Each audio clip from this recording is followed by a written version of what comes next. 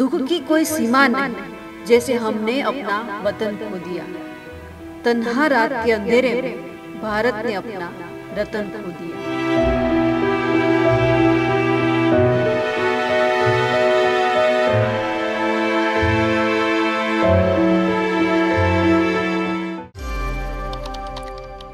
હું તમારો ચહેરો યાદ કરવા માંગુ છું, જેથી જ્યારે હું તમને સ્વર્ગમાં મળીશ ત્યારે તમને ઓળખી શકું અને ફરી એકવાર તમારો આભાર માની શકું।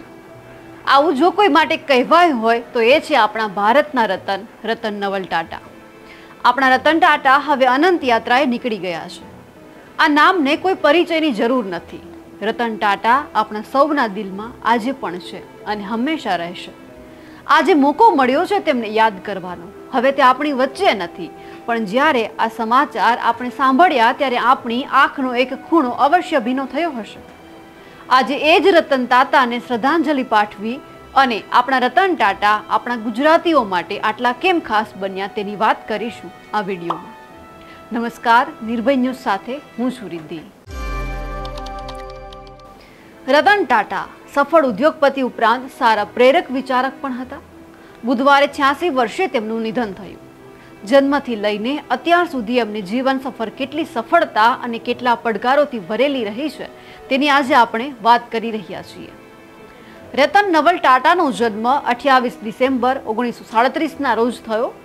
તેઓ ટાટા ગ્રુપના સ્થાપક જમશેદજી ટાટાના પ્રપૌત્ર હતા। પોતાની મહેનત અને સમર્પણથી રતન ટાટાએ આવા ઘણા મુશ્કેલ કાર્યો કર્યા છે જે દરેક વ્યક્તિની શક્તિમાં નથી। તે પોતાના સંઘર્ષને કારણે સફળતાના શિખરે પહોંચ્યા હતા। તે ઘણીવાર કહેતા હતા કે હું સાચો નિર્ણય લેવામાં માનતો નથી, હું નિર્ણયો લઉં છું અને પછી તેને યોગ્ય બનાવું છું। રતન ટાટા દિગ્ગજ ઉદ્યોગપતિ હોવા છતાં લાગણીશીલ અને પ્રેરક વિચારક વ્યક્તિત્વ ધરાવતા હતા।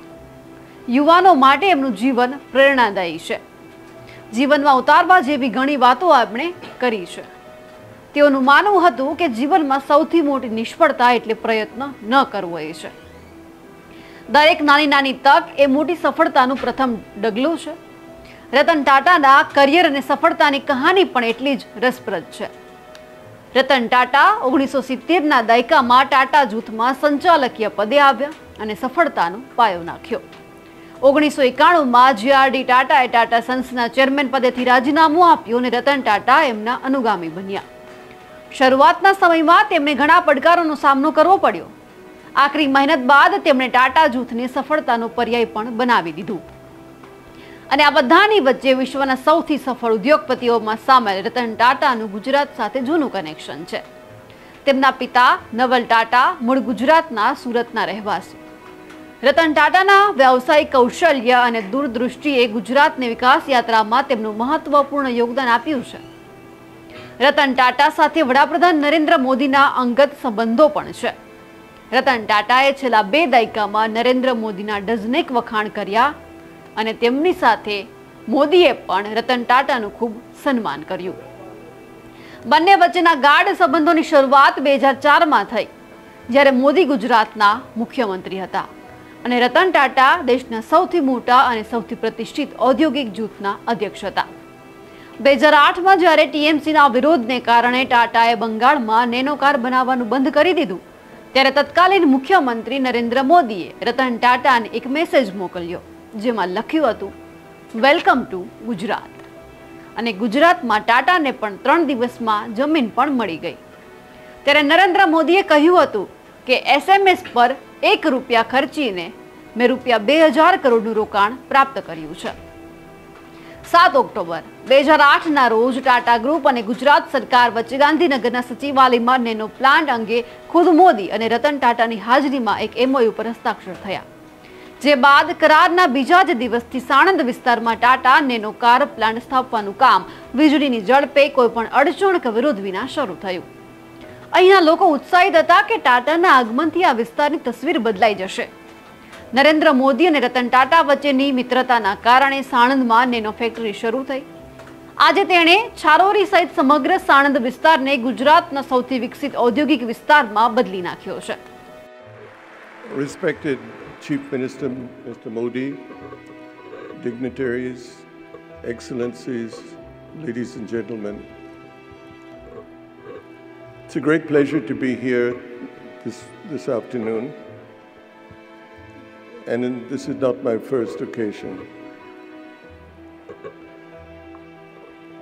Today, when investors look for a location to make an investment, they of course look for places that are industry friendly and investment friendly. But they also look for a location that in fact executes what it promises, where infrastructure is adequate or good, and where the labor environment is friendly and conducive to productivity. Gujarat stands out different and perhaps better than anywhere else in the country in meeting all these goals. And the credit for this goes to Mr. Modi for his vision, for setting high standards, and of course the great support and unity of his entire government that make every investor that comes here feel a sense of fulfillment and satisfaction. The first time I came to this function, I believe I said that one would be considered stupid in not investing in Gujarat. The second time I came, it became clear that I was amongst the stupid because, barring a large investment in Tata Chemicals many years ago, we had no new investment in Gujarat. That time, I had vowed that we would make a difference. Today, the Tata Group has invested or committed to invest 34,000 crores in the state of Gujarat.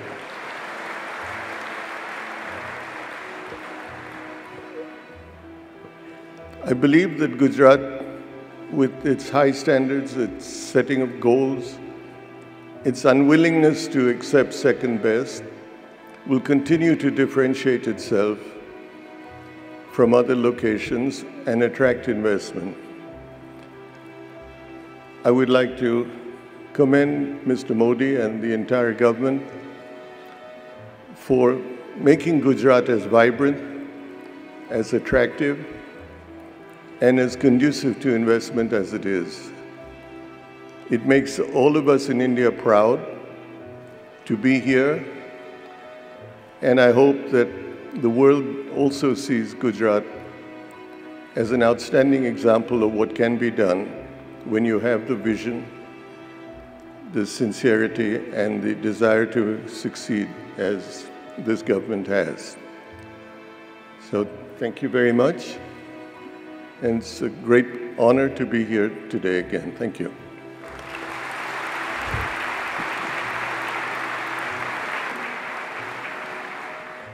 Ratan ટાટાની ખાસિયત એ હતી કે મોટા સપના જોવા અને તેને સાકાર કરવાની સાથે તેઓ એવા નાના, ગરીબ, નિર્જીવ, નીરવ લોકોની ચિંતા કરતા કે જેમનો પોતાનો કોઈ આધાર નથી. તેઓ તેમના સપનાઓને પણ ઉડાન આપી શકતા હતા. આ જ કારણ છે કે રતન ટાટાની આ દુનિયામાંથી વિદાય માત્ર કોર્પોરેટ જગત માટે જ નહીં, પરંતુ તે કરોડો લોકો, પશુ પંખીઓ માટે પણ મોટી ખોટ છે, જેમના પર રતન ટાટા તેમની વિવિધ યોજનાઓ દ્વારા તેમના પ્રેમની વર્ષા કરી રહ્યા હતા. પોતાના માટે પૈસા કમાવવા અને સંપત્તિનો સંગ્રહ કરવાને બદલે દેશ અને સમાજ માટે તેનો ઉપયોગ કરવાનો વારસો, જે તેમને ટાટા ગ્રુપના સ્થાપક જમશેદજી ટાટા પાસેથી વારસામાં મળ્યો હતો, તેને રતન ટાટાએ વધુ તીક્ષ્ણ અને વિસ્તૃત કર્યો.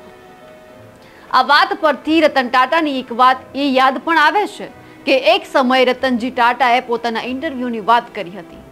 રતનજી ટાટાને ઇન્ટરવ્યુ લેનારે સવાલ પૂછ્યો, સર, જ્યારે તમને જીવનની સૌથી ખુશીની ક્ષણ મળી ત્યારે તમને શું યાદ આવ્યું? ત્યારે રતનજી ટાટાએ કહ્યું, હું જીવનમાં ખુશીના 4 તબક્કામાંથી પસાર થયો છું અને આખરે મને સાચા સુખનો અર્થ સમજાયો.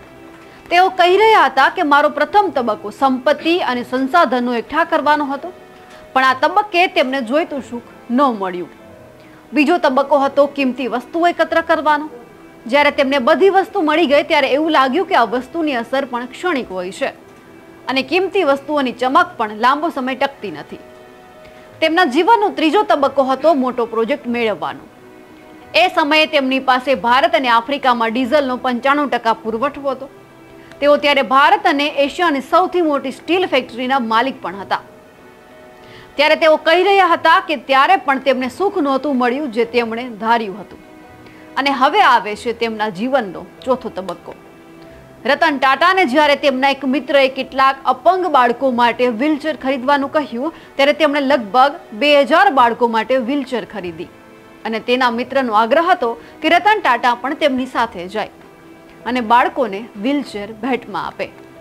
અને જ્યારે બાળકોને વ્હીલચેર આપી ત્યારે તેમણે બાળકોના ચહેરા પર જે ખુશીની એક વિચિત્ર ચમક જોઈ ત્યારે જ એક બાળક આવ્યું તેની પાસે અને કહ્યું, હું તમારો ચહેરો યાદ કરવા માંગુ છું, જેથી જ્યારે હું તમને સ્વર્ગમાં મળીશ ત્યારે હું તમને ઓળખી શકું અને ફરી એકવાર તમારો આભાર માની શકું. આ શબ્દથી રતન ટાટાને માત્ર આઘાત જ નહોતો લાગ્યો, પણ તેમના જીવન પ્રત્યેનો તેમનો દૃષ્ટિકોણ પણ સંપૂર્ણપણે બદલાઈ ગયો હતો. આ છે આપણા રતન ટાટા, જેમના વિશે જેટલું બોલીએ તેટલું ઓછું છે. પણ આજે ખાલી તેમને નિર્ભય ન્યૂઝ તરફથી હૃદયપૂર્વક શ્રદ્ધાંજલિ પાઠવવી છે, શત નમન કરવા છે, કોટી વંદન કરવા છે. આખી જિંદગી અમે બધા તમારા આભારી રહીશું, કારણ કે અમે એક રતન ગુમાવ્યું છે. રતન ટાટા વિશે અમે જે વાત કરી તેમને લઈને આપનું શું કહેવું છે કમેન્ટ કરીને ચોક્કસથી જણાવજો. સાથે જ નિર્ભય ન્યૂઝને લાઇક, શેર અને સબસ્ક્રાઇબ કરવાનું ભૂલશો નહીં. નમસ્કાર.